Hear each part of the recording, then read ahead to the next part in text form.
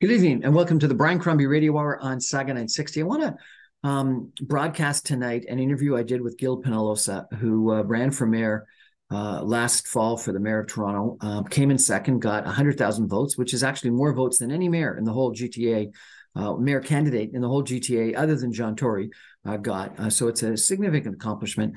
This was recorded last week on Friday. Before Mayor Tory's announcement. And so I think it's interesting because it is what Gil had to say about Toronto urban affairs issues, housing issues, gardener issues, transit issues, etc., before it became possible that he might be running in a by-election. So I think it is actually really kind of interesting that these are his opinions at that time prior to any chance that there might be a by-election. I have to also say that I was very disappointed with the announcement on Friday, and I really worry about the demands that are made on politicians today. This may not be politically correct, but I really wonder if John Tory needed to resign. I think that what he was doing is an issue unquestionably for him and his family, but I'm not sure it's an issue for the Toronto Star. And or for the electorate in Toronto. I don't think it harms or changes his ability to be an excellent mayor.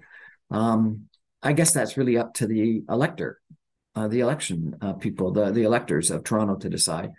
And I kind of hope that if he has resigned, that he actually puts his name forward again in the by-election and runs for his spot again. And it'll be interesting to see. I think it would be very interesting to see if people would still vote for him, given what he announced on Friday.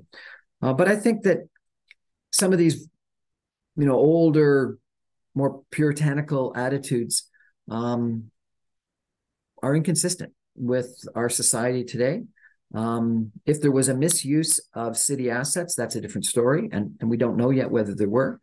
But if this was a consensual relationship between two adults, and there was no coercion involved, I think that and Rosie DiMano did a really good editorial in the Toronto Star where she criticized the Toronto Star and their announcement of this and their pursuit of the issue.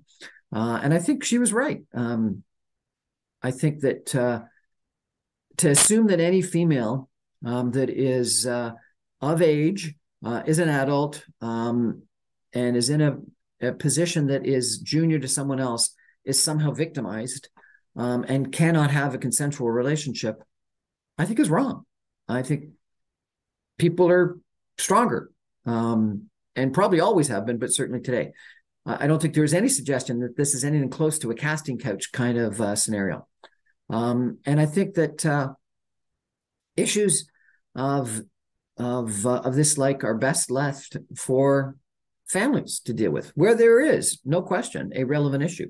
But I don't think this is for front page for the Star, and I don't think this is something that should have caused him to automatically resign.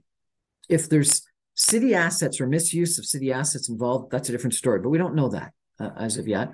All we know, I think, is that there was a consensual relationship between two adults that work together, which I don't think is a reason for him to resign.